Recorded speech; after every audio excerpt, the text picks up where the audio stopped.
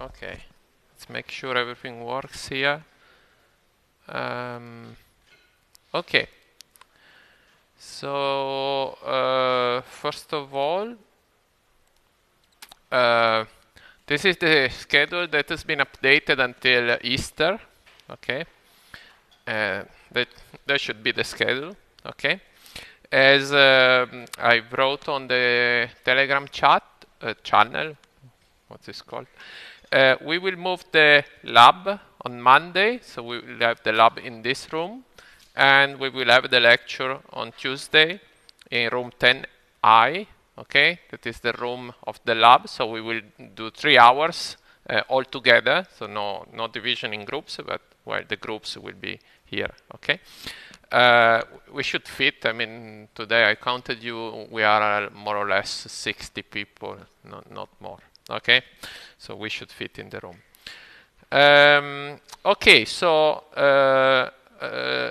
another, let's say, announcement. I already published the solution for lab number 1. Of course, as any solution that we will publish, this is just a proposal.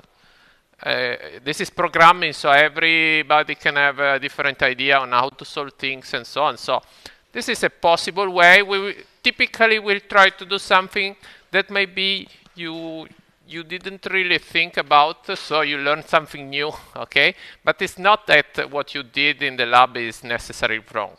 And if you are in doubt, just ask during the labs, okay, to my colleague Antonio or myself if I'm there, or to the students helping us. I mean, typically the teacher is better, but you know, you can always ask.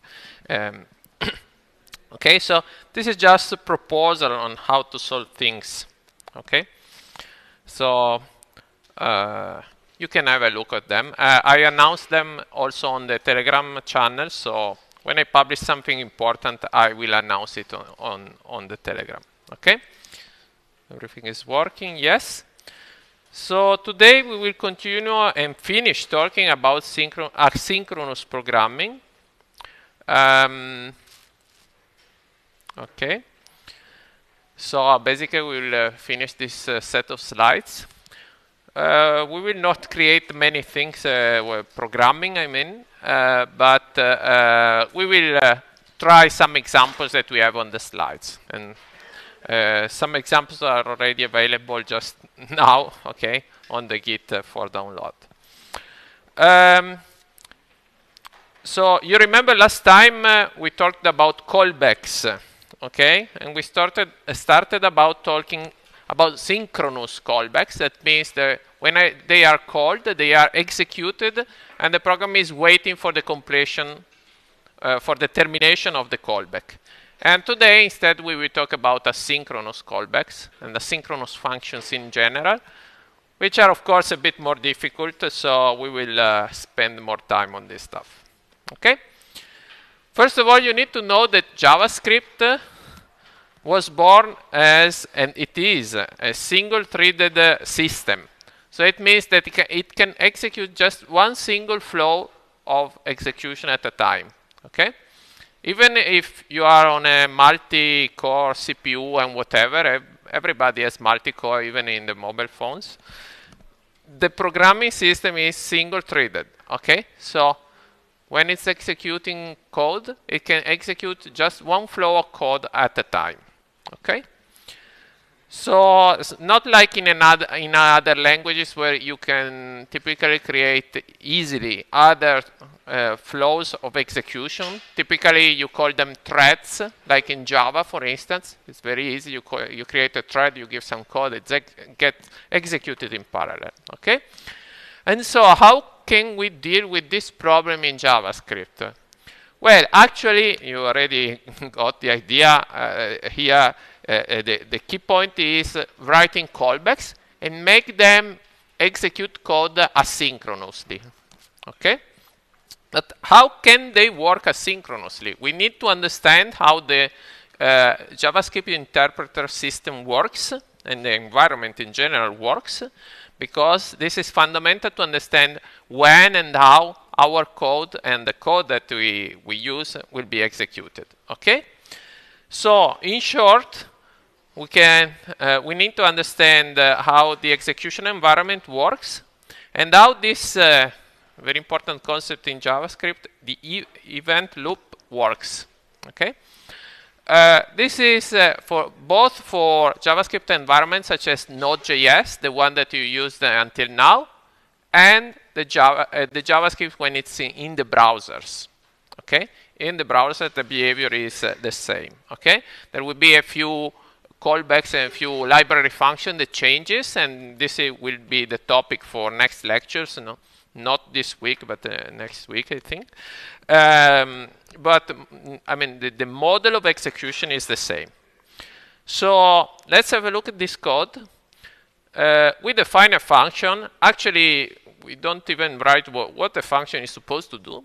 Okay, we just pass some parameter and we do something like a console log if you want to do something. That's very easy.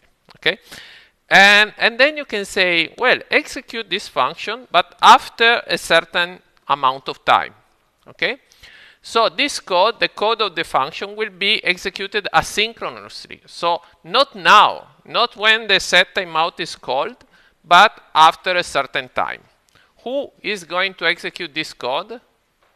Well, we need to find an answer, and now we will find it.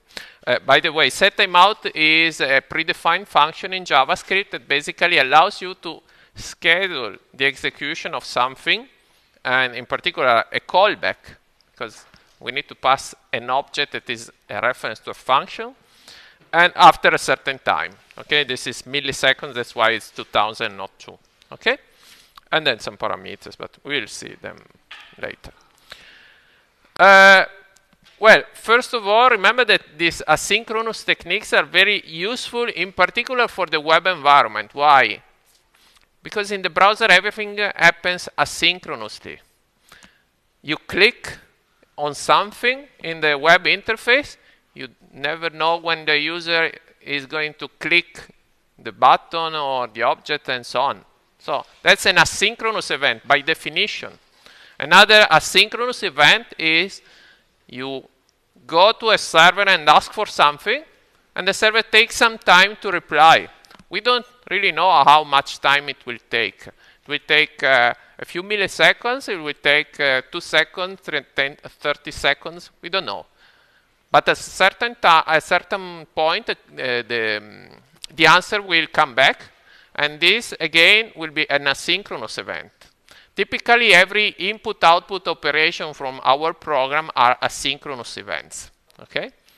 And you need to decide if you want to wait for the answer, or you will be interrupted, or in a certain way, you will handle the answer when it will come back. Okay? And of course, we will use the second model, because if we use the first model in a single-threaded programming environment, we block everything until we get an answer. And we don't want this, because if we block everything in the browser, it means that everything is blocked. You click, you interact with the page, and nothing happens. So your application looks like if it's freezed, blocked completely. Okay, and we don't want this behavior, of course. So if you use this blocking programming model, so wait for an answer to each call that you do, and you expect that it takes some time, you basically freeze everything. Okay? Of course, you cannot really do everything asynchronously. If you need to iterate on an array and find a maximum, okay, you do it, you iterate, and you find the maximum. That's simple code. But if you expect the code finishes after a certain amount of time, and in the meanwhile you can do something else, you should write asynchronous code. Okay? And this is a concept that applies not only to the browser, but also to outside environment, like you are accessing files on the local file system. It will take time to retrieve all the data and so on. Okay? So basically, as I said before, all input-output operation, I/O operations, are typically handled better in this way. Okay. For us, it's not that big problem because JavaScript programs are typically event-driven. What does it mean? We are programming in the browser again, so we react to something that is happening because of the user, because the user clicked, moved the mouse, the pointer, and interacted in some way with our application. So this is not really a big problem. Instead, it's in some way an advantage in some way. Okay? So first of all, we are going to see the simple way of handling asynchronous code that is with asynchronous callbacks. Okay? So it's very easy for very simple thing.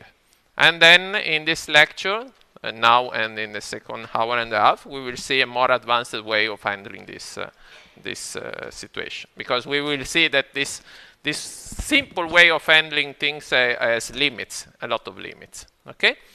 So let's have a look at this very simple example. Okay? So we'll read something from the keyboard. Okay? So we are in Node.js environment. We read something from the keyboard, and we will print something that has been given to us. Okay? I think yes.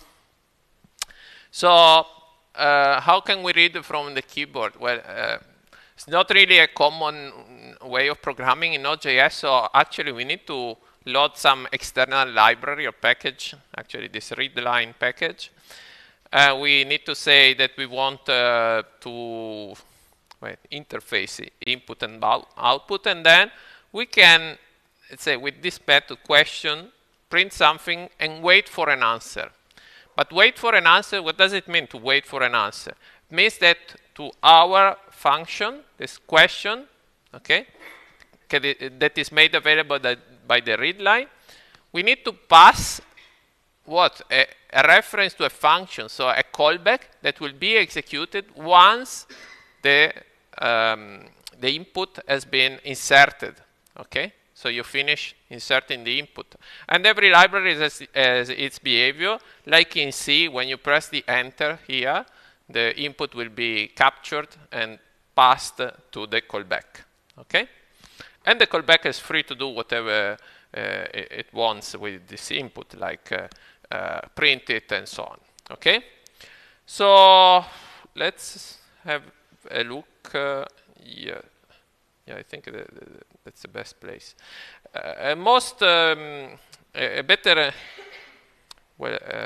better example that I put online just before the lecture started. Actually, it's here. Okay, it's in the usual place where I put the stuff done during the lectures. Okay, so from the home page, it's lecture examples. That's a repository. You know, this AW weeks. So in this week 03, you already find this readline slides. I mean, actually, it's a bit more elaborated than the one on the slide, but it doesn't really matter. Just to give you a rough idea on how it works. So in the meanwhile, we also review how to handle packages and so on. Even though in the lab you should have experienced this kind of things. Okay. Actually, it's not. This is not really the directory I was showing you before because there are other files. But anyway, well, let's work in the other directory. That's better. So just open an additional folder here. Okay. So you also see how you can work with the Visual Studio Code. Yeah, let's open no. Yes, this post. Okay. Okay, so we have two weeks, week 03. Okay, this is the one that you have online. Okay, which is actually the same as the other that is on my local PC. Just to copy and paste and be quick when writing the code. So first of all, let's try to make this work and see how it works.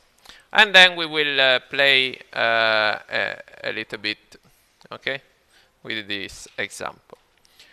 So of course it will not work like this, because this is a package, and we first need to install the package. Okay, if we just run the code, it will not work. Okay, no, it works. Wait, that's a surprise. Probably something that is been already installed, or maybe it's default in some. Well, anyway, let's do how we should do. Okay, so we npm init and then npm install. Okay, no, npm install readline. Sorry, readline. Okay. So actually, you should have installed readline. Probably was already installed. Maybe it's already available in Node for some reason from some versions of Node. That's why it works. Okay, but anyway. Okay, so what does it do? It asks for something. Okay, so there's this method question that prints the first parameter that is a string, just to say what we would like to get, and takes a callback. Okay, answer. Okay, let's give an answer test. Okay. And then, is the task important? Yes or no? Yes, of course. We are doing it. Actually, task private? No. Task deadline? Well, I don't care. 2025. Okay. What did it do at the end? It just printed the stuff. Okay. So in the end, just a console log that prints what we got. Okay. Nothing really strange or difficult. But what's the point here? The point is that we pass the callback at the first call of question, and the callback is this one. You see where the bracket is closed. The bracket is closed here, right? So that's a callback of the first call to question. Okay, so I just take the answer from the question and puts into a variable this description that will be later printed by the console log. Okay, and then we want to do something else, right? Because we wanted to ask for an additional input. Okay, how can we do this operation? Well, actually, you saw here what we did. We don't really know when the first input operation finishes. Actually, the only way that we have to understand when the input operation is finished is that the callback that we passed is executed. So to understand when the first input operation is finished, we need to be inside the callback of the first the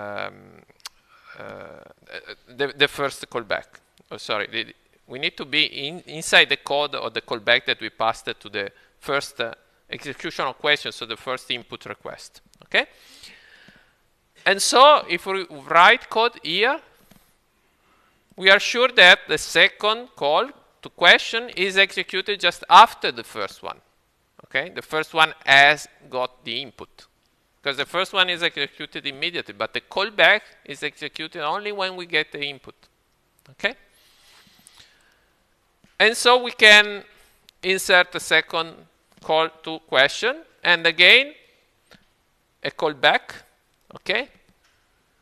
That does something with the answer, okay? Not really important what we are going to do. We assign it to another variable and so on, and we proceed in the same way.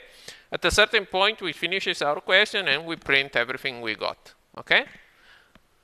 This is just a way to implement the stuff. I mean, we could have used different names for the parameters. We don't need to assign anything, but I mean, this is not really important, just programming. Okay?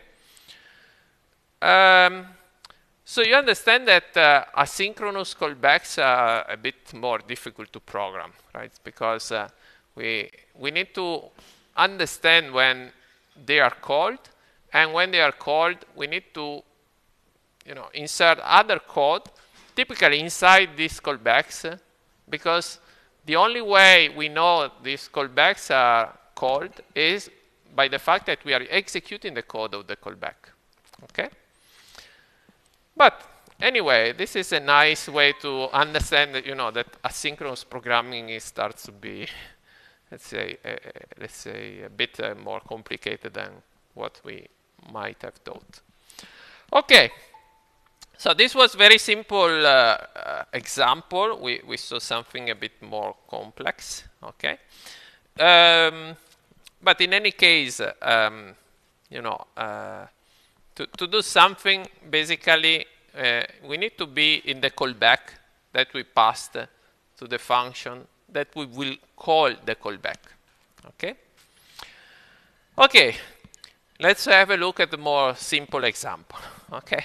We started from a difficult one, but, that's why when we are programming in JavaScript, we don't start talking like in C, scanf something and print something, because it's a bit difficult here. Okay, it's not the easiest starting point, because we need to deal with this asynchronous behavior. Let's have a look at the timers before we go in the rest.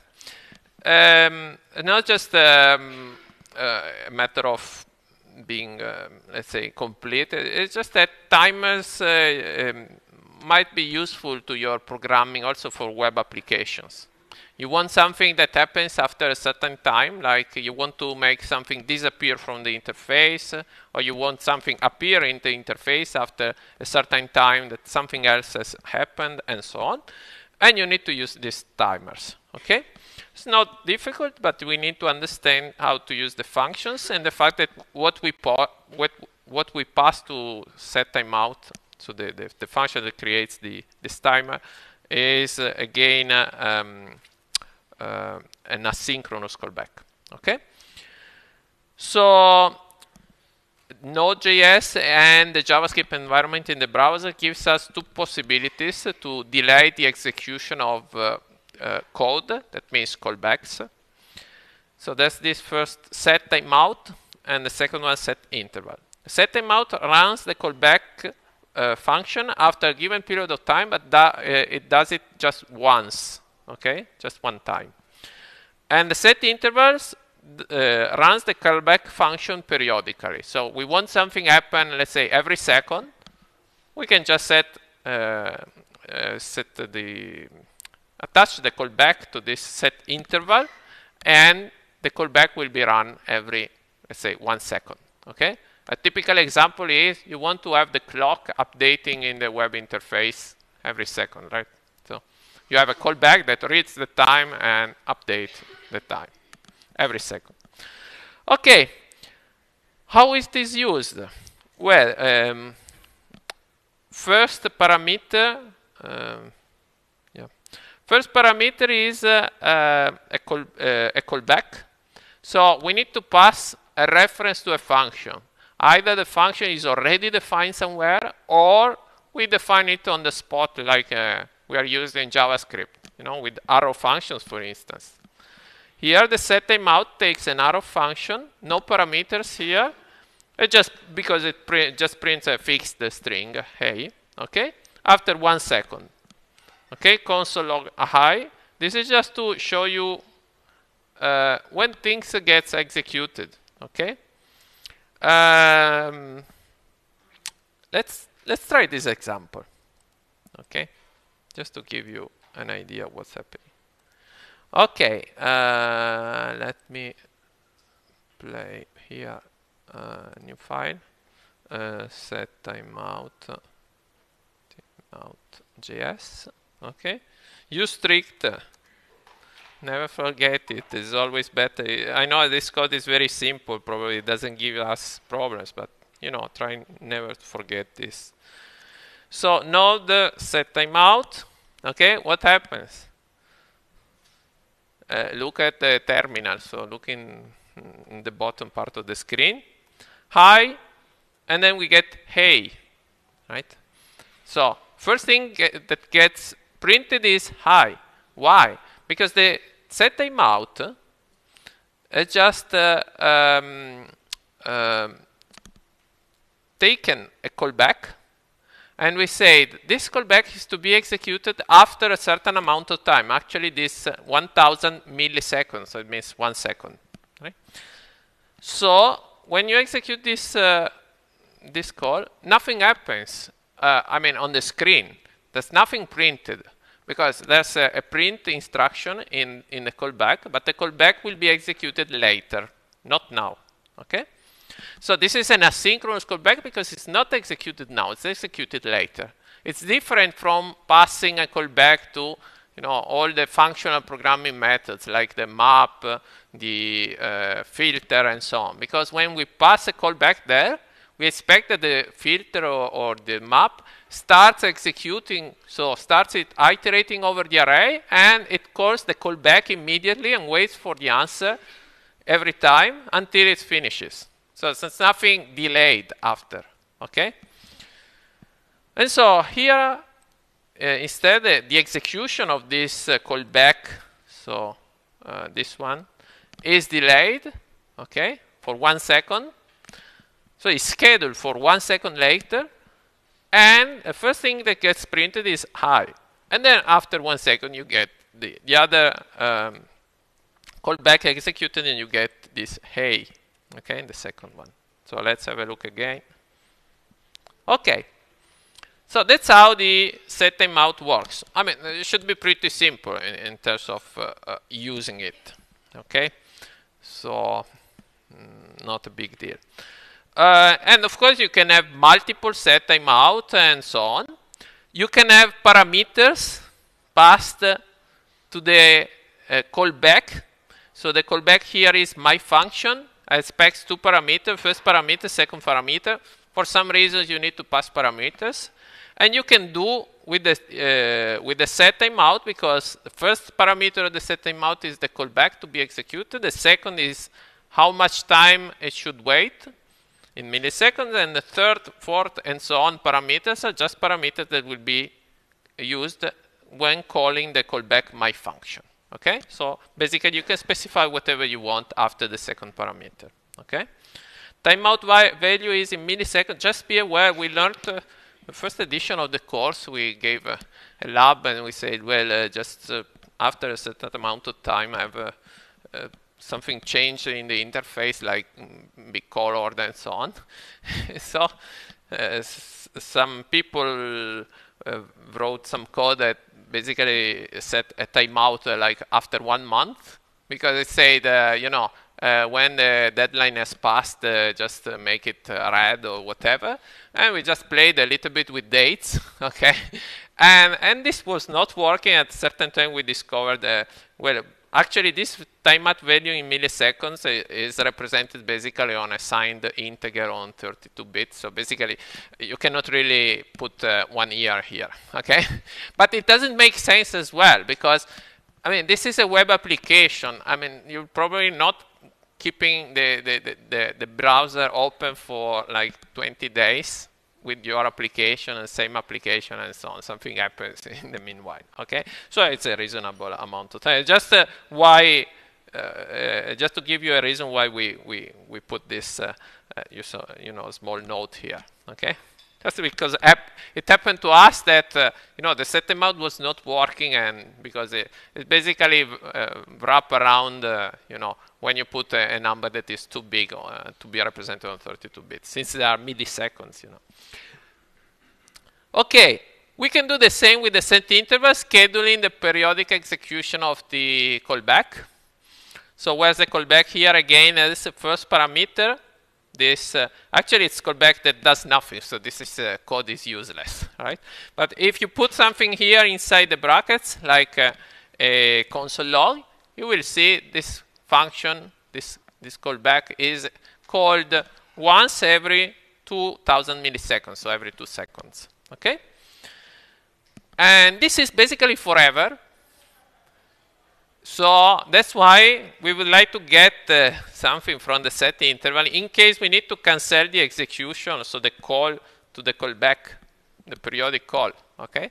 So this ID which actually we don't really care what it is. Could be a number, should be a number if I remember correctly, but it could be a reference to an object. We don't really care. There's a third function, clear interval. You give this handle and it cancels the execution, the call to this callback. Okay, just to stop, you know, the set interval from calling the callback. Okay, so we have seen a first, let's say, way of dealing with asynchronous callbacks. So we have seen the input, but actually not really useful because, I mean, just to play with the Visual Studio Code or the terminal and so on. In web application, we will not get input in this way. And the set timeout, the set interval to delay the execution of a function are much more useful. Okay. One more thing we would like to underline now is how to handle error in callbacks. So you delay the execution of some code. If this code has to return an error, how can this code return the error to you? Because if it's executed synchronously, that's easy, right? You have a return value of the function, and that's all, right? You execute a function as in the usual programming environment, C, Python, whatever. You execute a function. If there's a problem, there's a return value that will tell you error and something happened and so on, or everything is okay and so on. That's a return value usually. But if the function is executed asynchronously, you're not getting the return value immediately. Okay? Actually, when the function is executed and there has been a problem before the function gets executed, so your callback is executed, how can the callback be notified that there has been a problem? Okay? Because you write code in a callback because you want to react to the execution of the function that to which you post the callback. So like, let's have a look at this example. You know, read file. You want to read a file, and this file does not exist. Okay, that's a typical situation. But after you read the file, you want to use the data that you got from this file. So where do you use write the code that handle this data? Well, in the callback, right? Because we said, how can we know that the function finished what it's supposed to do? Well, the function will tell us how through the call of the asynchronous callback that we passed here in the beginning. When we say to the function, well, please start do something like read a file. Okay? Before we say that after the input, tell us the input is finished. Before we say that after 2 seconds, please call us and we will do something. Okay? If there has been a problem in the meanwhile, how can we be notified of the problem? Well, actually, the only way at the moment we have to be notified is to have some additional parameter passed to the callback. Actually, this is actually not really an official way. It's just a best practice, okay? Which is anyway followed quite a lot by Node.js, for instance, okay? So typically, the first parameter of the callback function is for storing any error, while the second and the rest is just the result of the operation, okay? If the function is supposed to return some errors, okay? Because like before, like the set timeout has nothing to return in terms of errors, okay?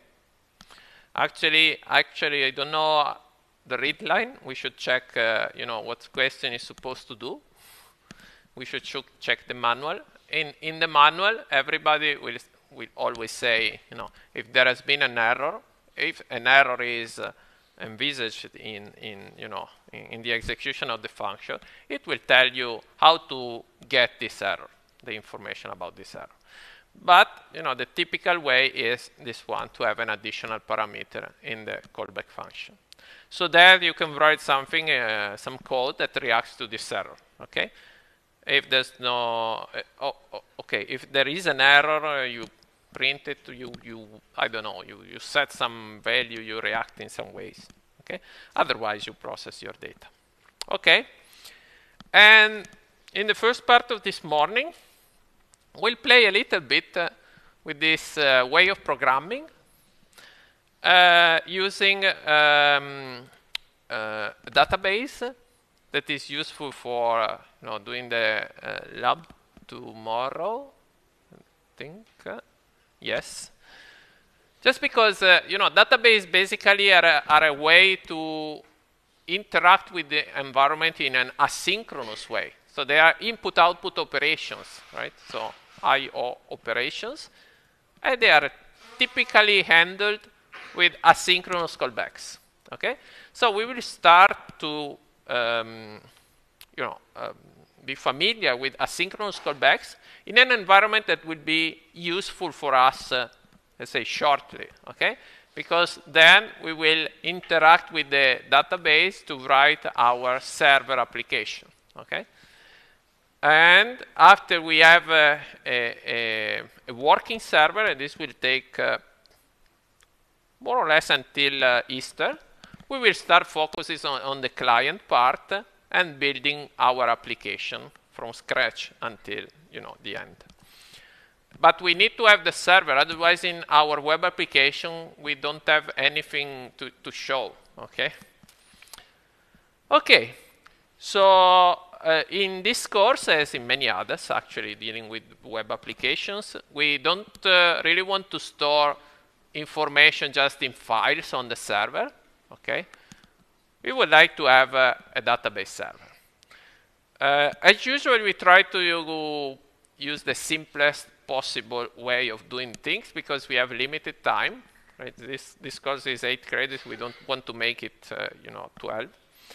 And so basically we will focus on using a very simple library for handling a database. But this is in no way a restriction in terms of Node.js or whatever you would like to use on the server. Okay? In this course, of course, we will require you to use this library that is basically storing all the database in a single file, just for convenience, because then you need to submit the project, the final solution for passing the exam, and it's easier if we just submit an additional file, since you already have to submit files, and so it's much easier for us, and our databases are not that complex, so I mean we can store them in a file quite easily. Okay, but it's not really a limitation for us. Okay, so actually this library is a so-called in-process on-file relational database. So actually it's a relational database. It means that it's a usual database that you learned, I hope, in the bachelor degree. I mean, it's tables, right, with columns, rows, records, etc. You can extract and store information using SQL language. Okay, the usual language that you use with the relational databases: select, insert, update, delete, and all this stuff. So everything is supported. The only thing is that we don't really have a server, a database server, as you might have seen in database courses.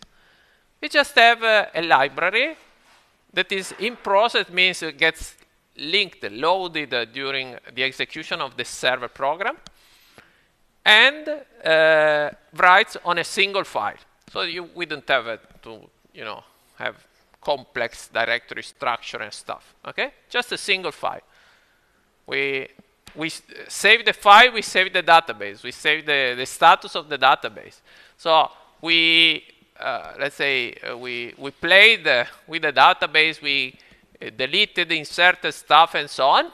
We would like to restore the original state of the database, just stop the server, copy the original file of the database, overwrite the current database, your database is restored. So very simple to use, and that's why we use it. Okay, so you don't have to, recreate the tables and so on. Okay, all this stuff. Just copy the file and you start from scratch. Good. So how can we use it? Well, we use this Sqlite npm module. So it's a module like the others, like we saw last time, day.js, right? That's another one, Sqlite. Actually, just be careful, there are quite a few.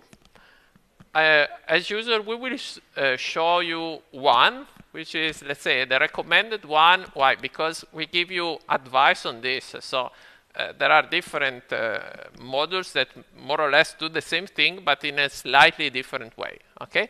So maybe in the beginning, it's better to stick with what we recommend here, and then you are free to experiment if you would like. Okay?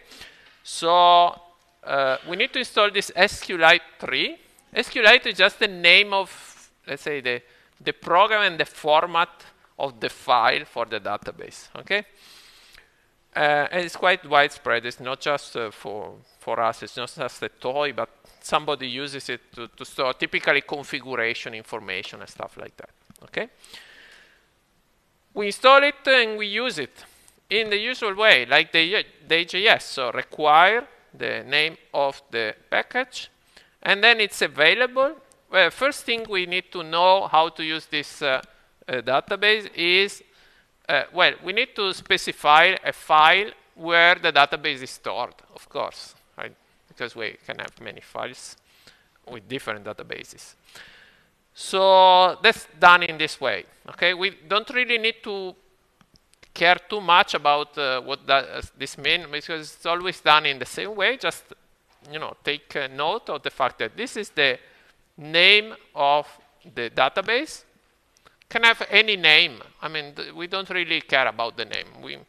Here it's called .sqli, can be .db, whatever. I mean, we don't really care. Handling the format is a problem of the library, not our problem. And you see, this function takes a callback. Actually, an asynchronous callback again, right? Which actually has really nothing to tell us in terms of data, resulting data, okay? Because there's already a return value of this call, here the database call, which is a reference to an object on which we will have a number of methods to call to run queries in the database, okay? But if we would like to have information about how the open operation on the DB was performed, so everything was okay, or there was a problem, like if you specify a file that does not exist. Well, actually, I think this function creates it. But let's say specify a file that you cannot read for some reason, for permission issues and so on. So it cannot be opened. So we get notified how? By the callback. And the callback is a parameter that informs us about the error. Okay? So is typically null or undefined. So we can write something like this. If R, which means it's not a false value, we execute our code. And the simplest thing to do in this case, as you see in the slide, just to throw this error and somebody else will take care of handling it. Since we do it at the top level in our program, any exception which is not handled at the top level basically stops the execution of our program. We are in the Node.js environment here. It's not like in the browser. In the browser, something gets printed in the console, but it's not like the page disappears, right? The page stays there, just the code is not executed anymore. In the Node.js environment, the execution is interrupted, okay? and something is printed, typically the content of the exception, okay? So that's, let's say, a very simple way of handling this problem, actually stopping the program. Indeed, if we are not able to open the database, probably we cannot do anything else, so stopping the program is fine. And we get notified about what was the problem. We could have done, let's say, console log something, but then we need to find a way to stop the program, right? Because, and we are in a callback. We cannot simply say return, because return here doesn't mean that the program stops. We are in the callback. That's the return value for database that is called the callback. And so the program will continue, okay? You cannot just simply say return and that's all. This is a callback. It's not a main flow as execution, okay? And that's why throwing the exception is a good way of stopping the program, because we are at the top level and we know that when we throw an exception, the program will stop, okay? Okay, let's have a look very quickly on how to use it, because then we will see example on this. But it's really not that difficult. There are 3-4 methods that you need to know how to run SQL queries, basically, right? So, well, the typical query that you would like to run is the select, right? So, so just to read information in a database.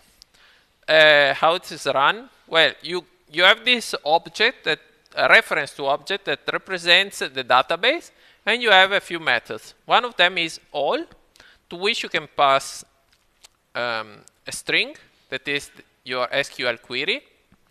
And then you have a number of parameters, so you will see if they are useful and how they will be used.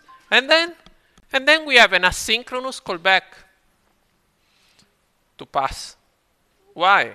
Because we don't know how much time it takes to perform the operation on the database. Okay? It will take a while to read the file, search for the information. The file is very small, just one table. Like say, okay, it will take not that much time. But if the file is big, there are a number of rows to be processed, quite a few of them, and so on. It might take time. We don't want to block the execution of the program because we are waiting for the answer from the database. Okay? So we pass a callback that will be called when the answer is ready. And the answer is the answer of this query. Okay? Select, etc. So it means there will be a table with some rows, potentially 0. Okay? But I mean, like in any query using SQL, okay? And so we pass a callback. This Sqlite3 module, actually package, let's say, takes callbacks with 2 parameters, like in the Node.js, let's say standard, if we can call it like this. The first parameter is error. If there has been an error, errors might happen. You write a wrong SQL query, there will be an error. You select on a table that doesn't exist, it gives you an error, right? And so on. And then there's the data that comes from the query. Right? If everything goes fine, so you run the query and you get a table, you would like to read this table, right? So in rows, there will be here an array of objects, okay? Each item of the array is an object. It contains the fields of the result, okay? In terms of the name of the column and the value, name of the column and the value. But this will be very clear when we have a look at an example, okay? No problem. If R is true, so we can put it into an if, so it's a truth value. Actually, here it sets true the Boolean value. Some error occurred, okay? Well, actually, we cannot really do that much. I mean, probably this will happen during the development because you wrote the wrong query and so on. But once it's fixed, I mean, the error should not be present. Okay. Why? Because this is just SQLite. So it's basically, as we say, the library inside your program. If the file is accessible, but we already checked for that, okay? Basically, you can run any query, any correct query, and at a certain point, you'll get an answer. You cannot just have an error like the database server is not available and so on. It's a file, okay? So it will be readable. If it's readable, you can extract something, okay? How to run other queries? Well, you can run, well, actually the same, the select in different ways. You can run it with get to get only the first row. So it's like the same as before. All gets all the rows. Get gets just the first one. Why? Because sometimes it's very useful to get just the first row. Like if you're checking if a user is present in the database, you typically don't expect to have, 10 rows of the same user. Okay, it's just more convenient for programming. And also there's this each. That means it's execute a callback once for each result row. What's the difference? Well, the difference with all is that the all gives you an array of objects and it extracts all the information from the database since the beginning. While the each will extract the information one at a time. And so you don't really fill up your memory if you need to extract a lot of information. And maybe you discover you don't need this information. Okay? So you can extract things row by row. Okay? But let's say for our purposes, typically all is fine. Okay? We just need to remember that alls returns an array and get returns the object because it's just one. Okay? That's the only difference. Other queries, we would like to use also insert, update, and delete. Why? Because in your web application, you would like to store information coming from the client, from the browser. The user inputs some data, you need to store this data somewhere. Right? Or delete some data. The user says, well, I don't need this data anymore. Delete what's in the lab, the films. Delete the film, click, and this should disappear from the database and so on. So there are just basically other 3 keywords that we are going to use in SQL. So the insert, update, and delete statement. Actually, they are different from the select because the select returns tables, right? Tables of data. This insert, update, and delete do not return tables. Just return a value that says how if everything was fine. So if the query was successful or not. Okay. How we know if the query was successful or not? We have 2 values that we can check. Changes is the number of affected rows. Okay. Like update. You run an update. You say update, I don't know, update scores. So all the scores for something, and you say score +1. Set it to score +1. Where, I don't know, user is, I don't know, has done the project of a web application, okay? So you have some information in the tables. You run the update modifies the number of rows in the table. You can know how many rows were affected, so were modified through this changes value. And for the insert, there is also some information that could be useful to you. We will use it quite a lot. When you insert a new record into a table, often you ask the database to create a new unique ID for that record. Okay.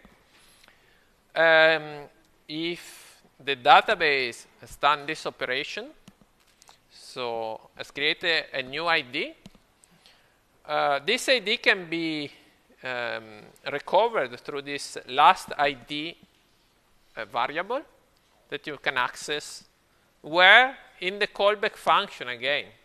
Okay? So changes and last ID are accessible here in the callback function. Okay?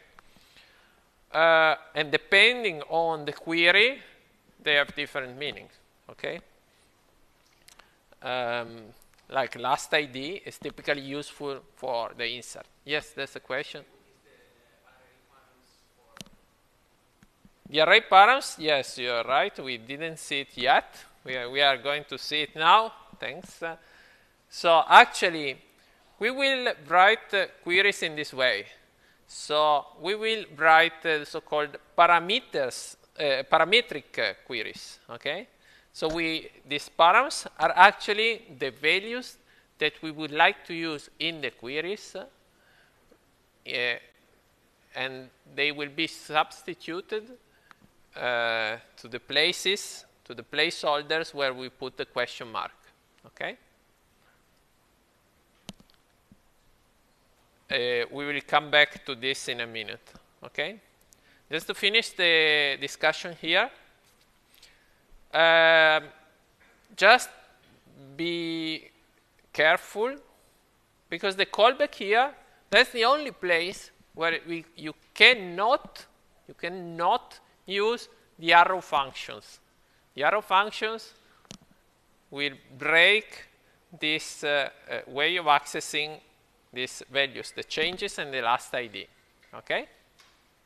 Because, I mean, for some reasons, the designers of the Sqlite3 package decided to give us these values in this form. I mean, make them available as fields of this that, of course, will be set before the call to the callback by the run, okay, of the Sqlite3. They could have passed them as parameters of the function. Yeah, they could have done this. They didn't do that. Okay, I cannot give you a reason. It's probably because when they started, they thought it was a good idea. And if you change things after a while that the library is used, you break things. You break compatibility with the past, right? So we need to access them through this through the this object. And so for make the this work, we need to avoid the arrow function, because you remember the lecture on the arrow on the this, and the arrow functions has a different way of setting and accessing the this, right? It's from the enclosing scope. Here, if we pass a function with function, this is the standard way of accessing the this. So who is calling this function can set the this to whatever they want, basically. Okay, through the calls that we saw last time. Okay, so this is the only place where this arrow function syntax cannot be used. Okay, this will happen in the lab for sure every time it happens. And you see, if you use the arrow function, you'll find that last ID and changes are not set. You'll find undefined and this kind of values. And no problem, you call somebody of us in you will call us in the lab, and we will help you. Okay, and we'll probably say, well, this is our function, you shouldn't use the other function. So let's come back to the point of your colleague. So what was this array here for? So, that's a nice feature for this SQL3 library. Actually, it's a quite generic feature. It's used in also many other database management systems. So we can create parametric queries. So it means that we really don't need to construct the queries, concatenating strings ourselves, especially when there are parameters. I mean, select asterisk from a table, and that's all. There's no parameter. I mean, not that difficult to run a query like this. But typically, we have something like the where clause, because we would like to restrict where the queries operate, right? So on which rows we would like to update, which row we would like to delete, which rows we would like to select, and so on. So there's typically 1, 2, or more parameters that we need to add in our queries. And these parameters are basically values that need to be set by who is running the query, right? And typically containing some value that is dependent on the application. Like, let's say I'm selecting from the table course, so all university courses, a certain course, I need to specify the code, the ID, okay? I need to tell which is the value of the ID, like for this course is 01 something, I don't remember, okay? So we can, of course, create a string and say plus and, concatenate something else and create the whole SQL string and run it, okay?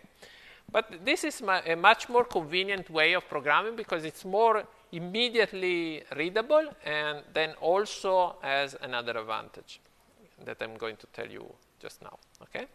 So first of all, how this works, well, every time you need a parameter, you put a question mark in the string, in the SQL string, and then when you run the query with get, with all the methods that we have seen before, in the second parameter, you put an array with the actual values that you would like to substitute to the question marks, okay?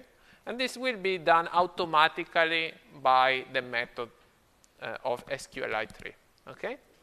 Like here, we have a variable that contains the code that we are interested in. So the string 01 dot something, okay, like the Politecnico codes for the courses. We open an array. It always takes an array, okay? So even if there's just one element, we put an array. And we put the first parameter to be substituted to the first question mark. If you have something else like and, I don't know, name equal to another question mark, you can write a second parameter here. So comma, name, etc. Okay?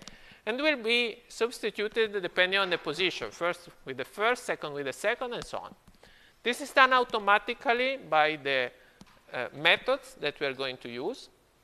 And please always use this method, so these parametric queries. Never use this approach that is possible and it works, but has a problem from the point of view of the security of the web application, in particular the server, okay? That we are going to discuss later, okay, in the course. I can tell you just something to make you, I'm going to say, a bit curious about this. Basically, if you concatenate your string, you basically pass a single string to the database to be executed. And if in the string that you pass, you include SQL instructions, they will be executed. Like if the code is 01 something, semicolon, drop table something, there are two instructions. I mean, the SQL interpreter doesn't really care. Okay, you told me to execute two instructions. That's fine. I execute them. Okay? And, of course, if you specify the value yourself, no problem, because you're playing and you don't want to destroy your database, right, or do bad things with your database. But if the value will come from some client application where we don't really know what we are going to receive, this will be a problem, okay? And with this way of creating the parametric queries, what is specified in the place of the question mark will be never interpreted as SQL instructions, okay? So in a certain sense, it saves us a lot of troubles, okay? But we will tell this again when it's time of discussing this issue, okay? So now let's focus on the problem that we have here. We have databases.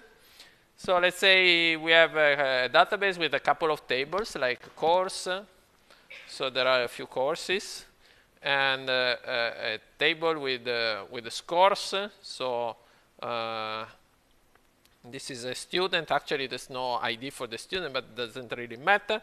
So somebody has given the example for this code, and it's taken this mark 25. That's fine.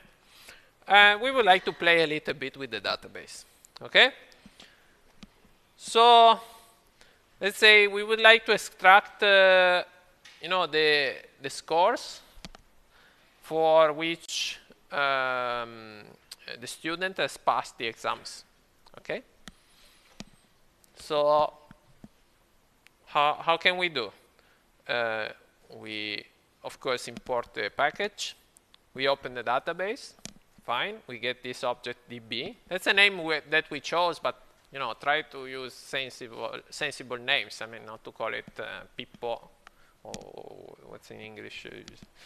I don't remember now. The equivalent, and you know, if you call it DB, you remember that that's the DB object on which you can run the queries, right? Foo, okay, not call things foo bar, etc. Okay, and then you have a query SQL here. Actually, here there are no parameters, right? So no need for the question mark, okay? And you can run it. This is a select, so you can run it with all. Okay, just be careful. You cannot just run whatever you want with any method. The run is for insert, update, delete, and the all is for the select. Okay, but you will find it in the lab, because sometimes you take it wrong and it doesn't run, and you call us and we will tell you. Okay, so we run the query. Yeah, by the way, note that the array that we were saying before is optional. Okay, so we don't need to specify an empty array. It's just a detail. Okay, because the old function is, let's say, smart enough to understand that the second parameter that we passed is not an array, but it's a function. So it means that the array is not present. That's fine. Okay, and the second parameter here, it's a callback, right? We talked about asynchronous callbacks. So it's callback. It takes the first parameter, the error, second parameter, the result of running the query. So if there's an error, well, for the moment, just throw it. I mean, we cannot really do anything. If we are in the server, but we will talk about the server later this week. Yeah, this week. We will try to do something more sensible, like not to stop the server, right? The server shouldn't stop. But at least to log it somewhere, to have a console log, etc., just to inspect what is happening, okay? But for the moment, just throw it. We are just playing a little bit with the library, so it's fine. And then for let row of rows, so that's an array. We are just iterating over the array. Console log row. So actually, let's print the object. We don't really know what's inside the object. We hope the console log is smart enough to print what's inside this object in a sensible way, and then we will see if things work. Okay, so that's a potential result of what's happening here. So supposing there are no errors, of course. So the database contains a few records, and you print each element of the array. Each element is an object, and the object has a number of fields, and these fields are the names of the columns that you specified in the database. So we can go back and see, you see code, name, etc. Okay? We did a left join. So basically, the resulting table has more columns, and we get them here, okay? We are assuming that you are a bit familiar with SQL. shouldn't be a problem. But I mean, really, the most difficult thing that we expect that you need to do in SQL is really doing a join. Okay, so like here, I mean, this is just left join because so you discarded the rows where there's no scores and this stuff. But I mean, you can do it later if you are not so familiar with the SQL. Okay, I mean, really, the maximum thing you need to know is the join. Actually, you could also, not using. You don't really need to use the join, but you need to write more code if you actually don't use the join, because you need to join things by yourself by iterating over the arrays and so on. So if you know a bit of SQL, that's better, right? But for inserting, updating, deleting, typically are just single instruction operating on single recs. Maybe you need to delete 2 things. You will run 2 queries, and that's all. Okay, fine. And so that's a potential result of what you are going to do here. And yeah, let's just have a look at this, okay? And then, yeah, and then we will see the example and then stop for the break. Let's say we are, let's say, smart in a certain sense. We would like to do things in a bit different way, right? I mean, it's really inconvenient, right, to have the console log here inside, because then, okay, it's just a console log, that's fine. I need to operate on this stuff, on the results of the coming from the database and do, I don't know, some operations, some checking and so on.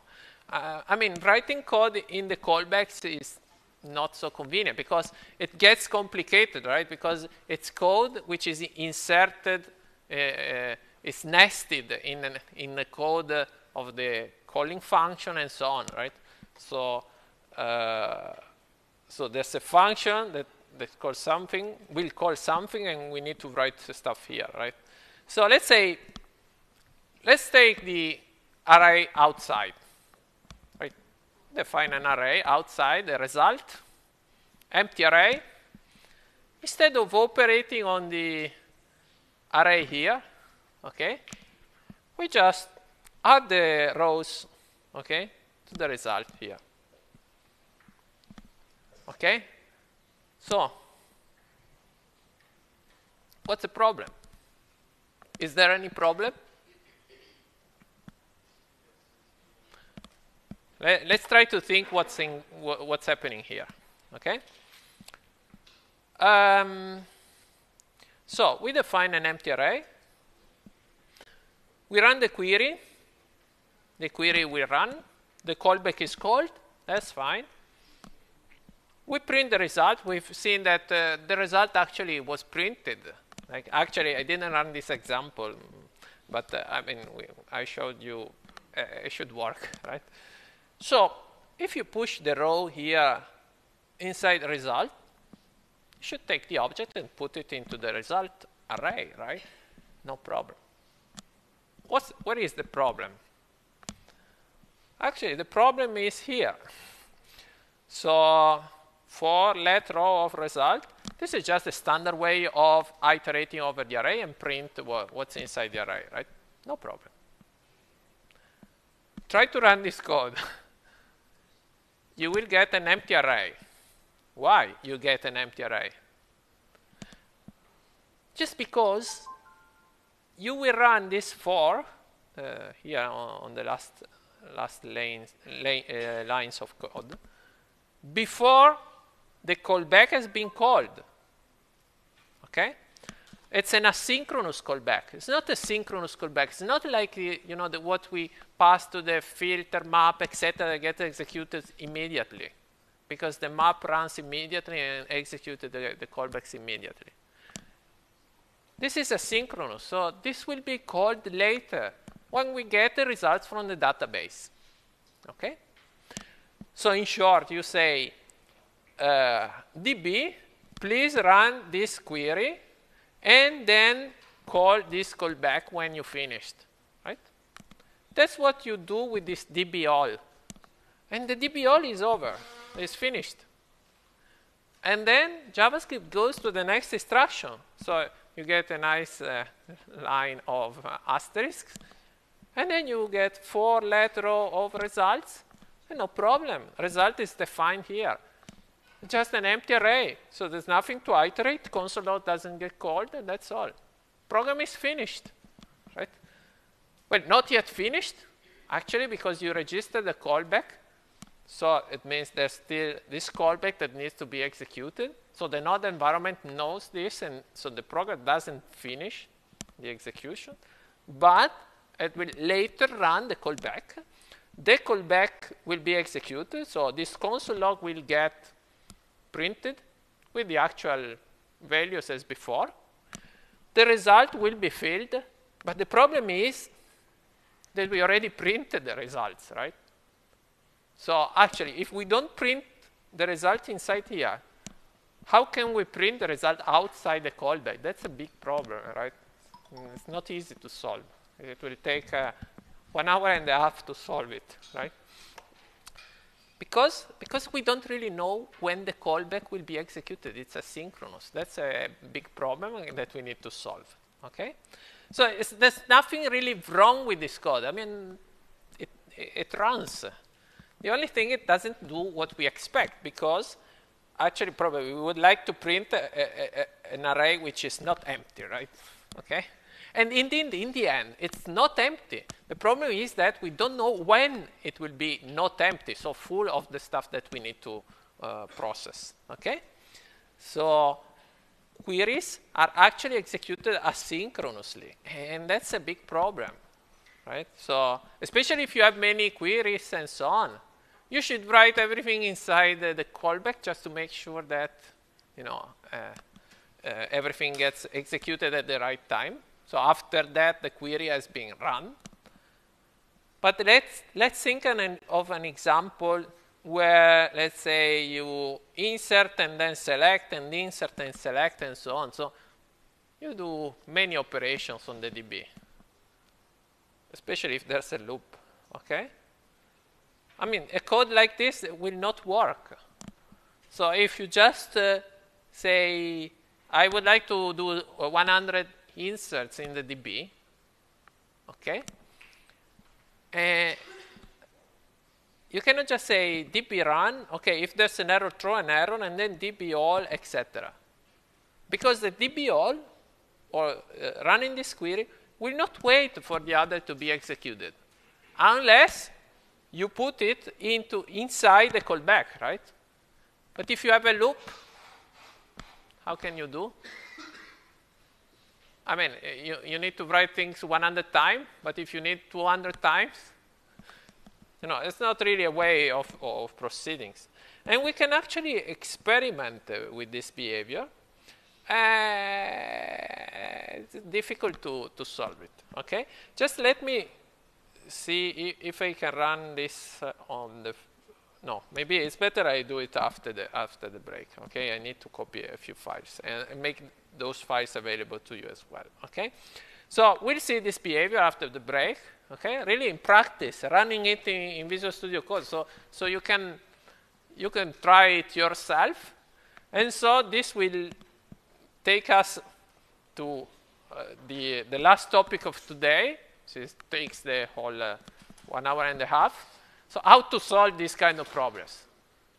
So how to wait and write better code instead of, you know, filling up the callbacks with code that will get more and more difficult to be, you know, written and also read after that you wrote it, okay? So to debug and so on. Okay, I think we can break if you have no questions. So in the meanwhile, I prepare the examples and make these files available. So, I don't know, 10 minutes break, more or less. And we'll start again after the break. Thanks.